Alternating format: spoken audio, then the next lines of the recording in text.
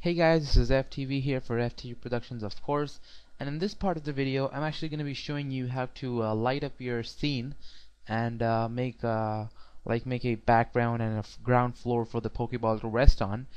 And then we're actually going to be doing the opening animation also in this tutorial.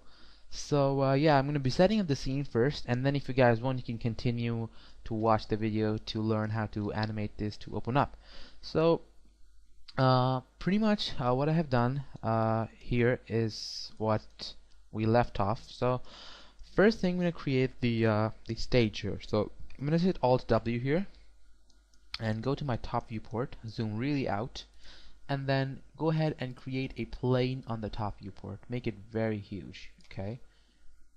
And you can actually, the default settings are going to be 4 and 4 here, so let's change that to that. I can keep that there. And then just move it somewhere here. Doesn't really matter where you put it. And then you want to move it down until you see the Pokeball resting on it. Okay, something here.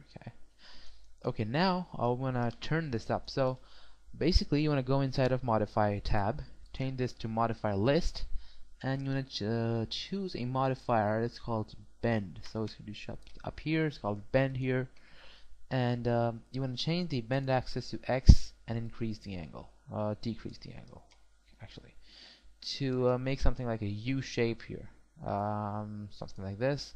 And then you just want to hit Limit Effect and increase the upper limit to something really high.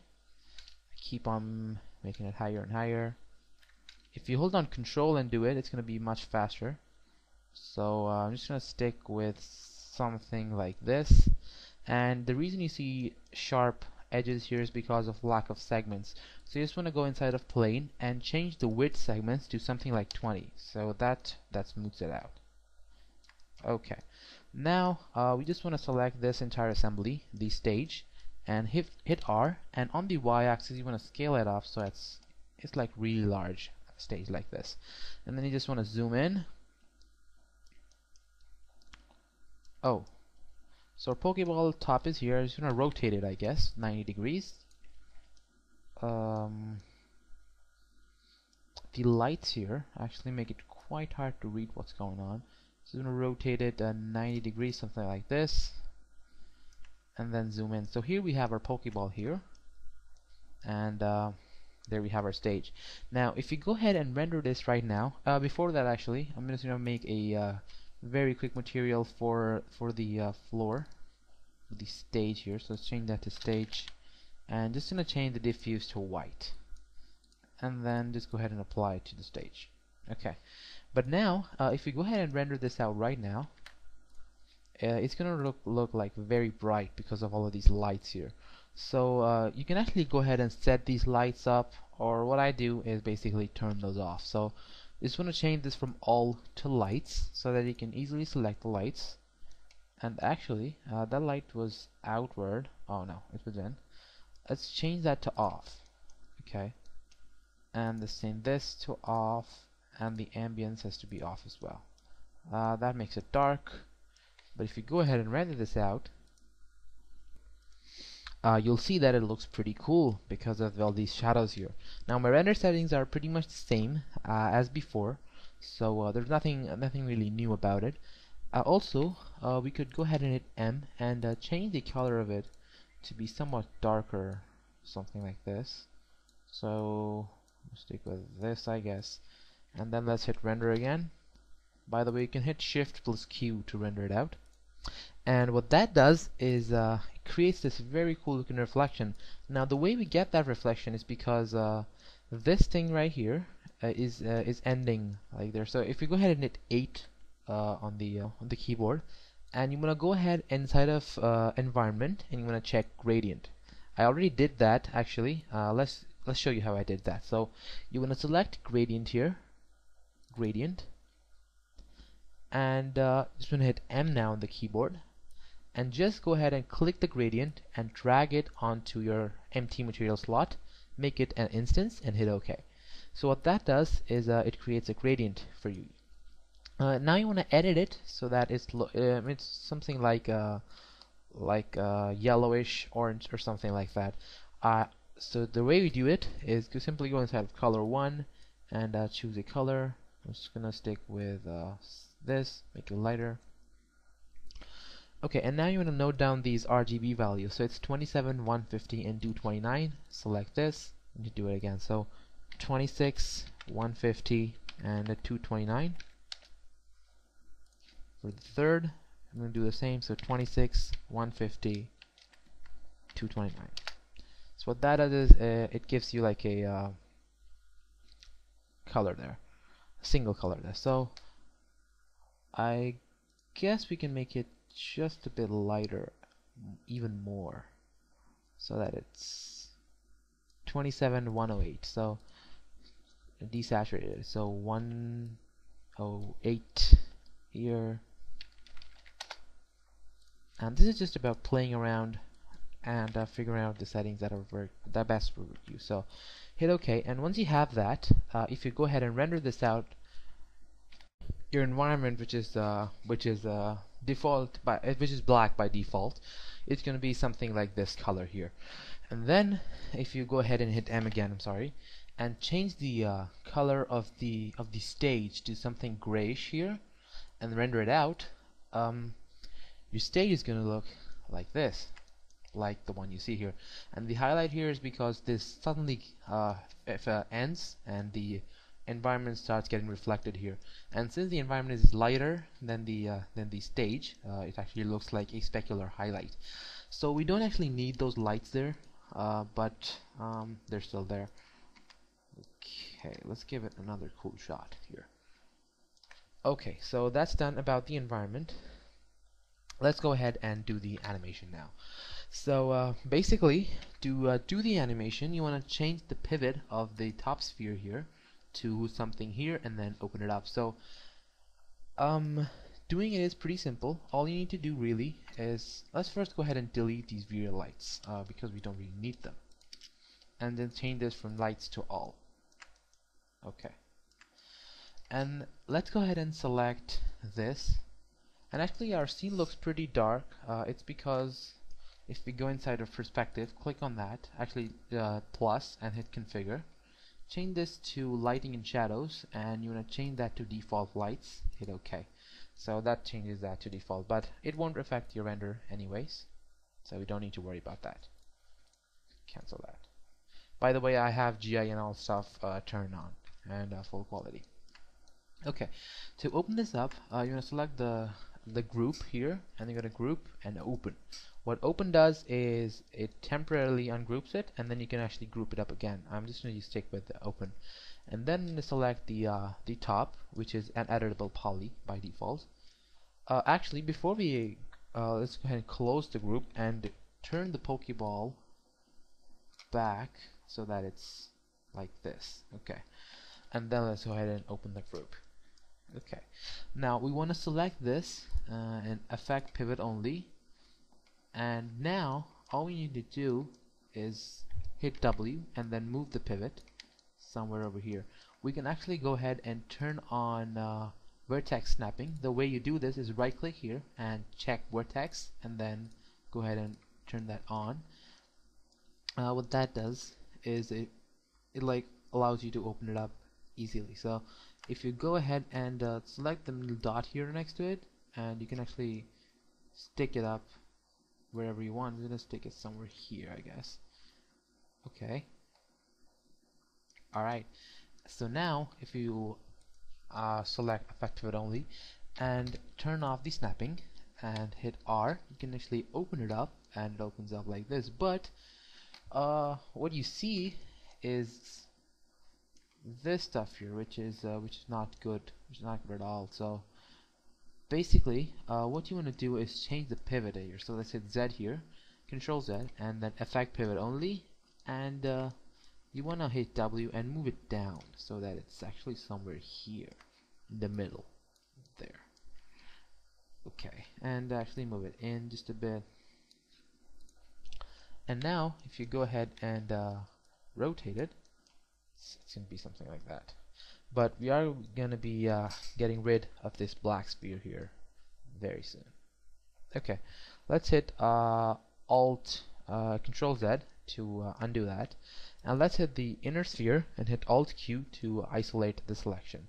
Now we do know that if we go inside and convert this to an editable poly, go inside of polygons, and we know that these are the polygons that form the black ring, and also some of the polygons here somewhere. If we exit isolation mode, we can actually see which those polygons are. So let's go ahead and select those and hit Alt Q now. Okay, so these are the polygons that we need here. So are they? Yes, they are. Okay, let's go ahead and keep these polygons by moving down, and if we go ahead and hit detach here somewhere, detach, name this band, or the black band, and hit delete.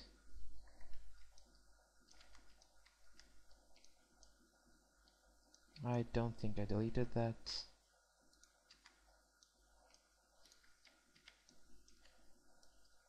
Okay, so we deleted that, which is pretty good. But we are running into another problem. If we go ahead and open this up, this is what we see. This is not good.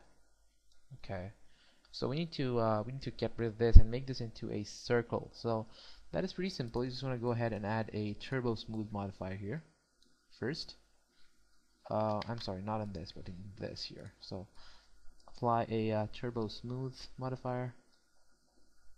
Turbosmooth. Okay, change the iterations to something like 2 here. Okay, now we need to tweak this up. So hit F4 here. I'm sorry. I'm just going to go inside of the editable poly over here, and go ahead and hit Alt X here so that we can go inside of X-ray mode here, and then select this, go inside of Edge again.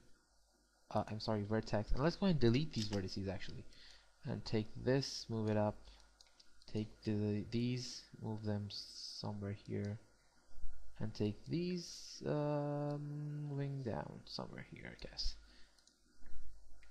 Okay, and if you go ahead and hit Alt X here, okay, so this is showing up, which we can fix, of course, by going ahead and selecting this vertex, moving it back. Okay, so now looks pretty good. All we need to do now is select this and move it up. So there we go.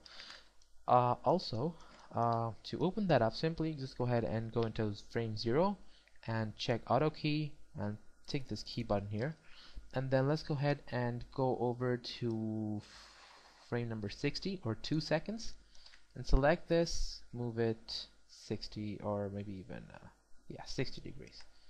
So if you go ahead and play that back, it's gonna open up. Okay, and what you can do to actually make it look white from the inside is simply select the bottom sphere here. Actually select this bottom sphere here, and you wanna unclick that, and you wanna go inside of polygon, simply select this and then hit grow. So grow that, and here and there, and when it gets to the end you can actually go ahead and select these manually.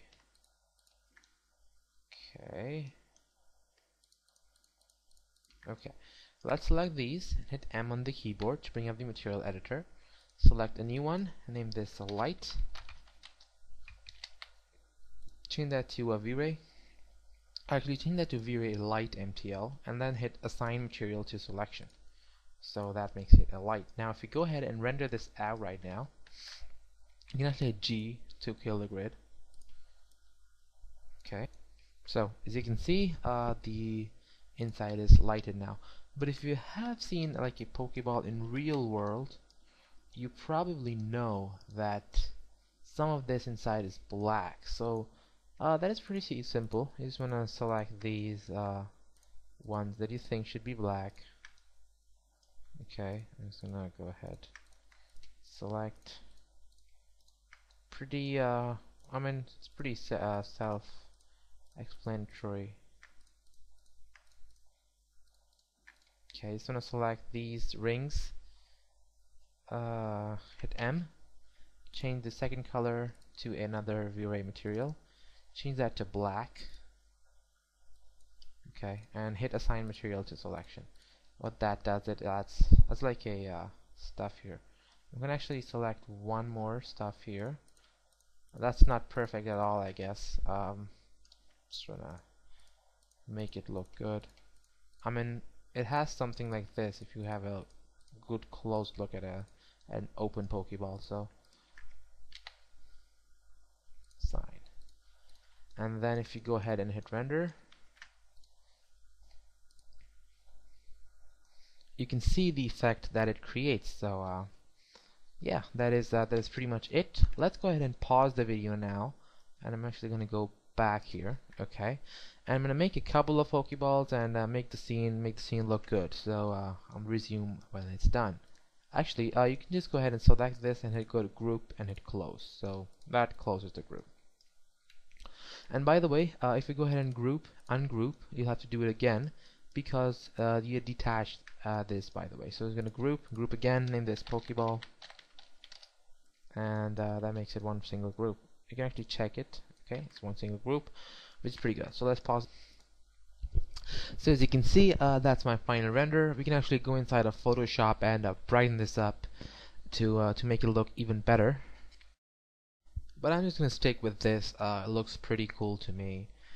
But yeah, of course, Photoshop is gonna make it look better. So as you can see, the way our scene is set up, this little ramp here, what that gives us is these reflections here, and actually duplicated this a couple of times to make it look good. And because of the reflections, we can actually see the reflections here, and this reflection goes here somewhere. So yeah, this is pretty much it. The final render is looking pretty cool. And yeah, thanks for watching, guys. If the video helped you, please go ahead and sub me. And yeah, thanks for watching. Please comment, like, and subscribe.